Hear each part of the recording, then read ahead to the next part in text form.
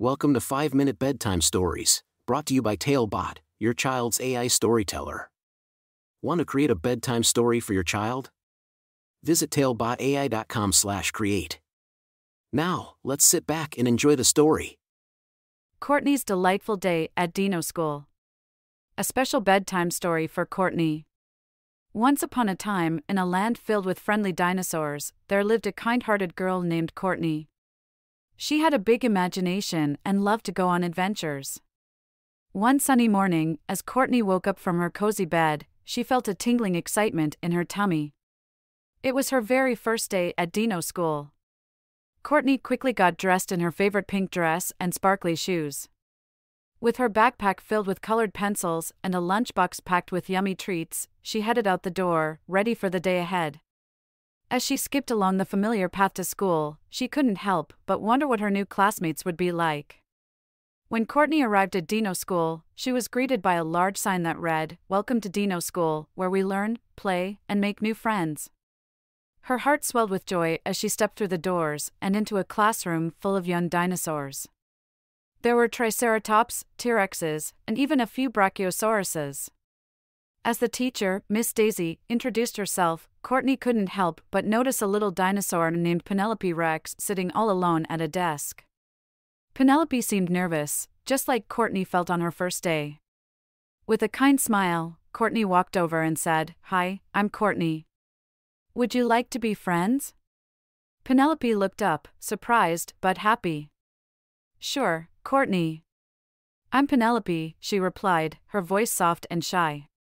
From that moment on, Courtney and Penelope became the best of friends, exploring the wonders of Dino School together. They learned about numbers and colors, painted beautiful pictures, and even sang silly songs.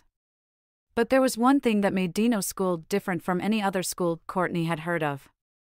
You see, the dinosaurs at Dino School had a rule: they didn't eat their classmates. It sounded silly, but it was a very important rule. One day, during snack time, Penelope couldn't resist her urge.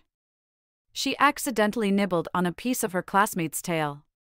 The other dinosaurs gasped, and Courtney felt her heart sink. Penelope had broken the rule. Miss Daisy, with wisdom and kindness, gathered all the dinosaurs around. She told them a story about a little dinosaur who had a hard time making friends because she couldn't control her appetite. The story touched Courtney's heart, and she looked at Penelope with understanding. Together, Courtney and Penelope decided to help each other. They made a plan to remind Penelope not to eat her friends and to find other delicious things to enjoy instead. They discovered that carrots, apples, and even ice cream were much tastier than their classmates. They giggled and cheered, proud of their clever solution. As days turned into weeks, Courtney and Penelope's friendship grew stronger. They laughed, played, and shared secrets. Courtney even invited Penelope over to her house for a playdate, where they made delicious cupcakes and built towering castles out of blocks. At the end of the school year, there was a special celebration at Dino School. Each dinosaur received a special certificate for their achievements, and Courtney and Penelope were given the Friendship Award for their incredible bond.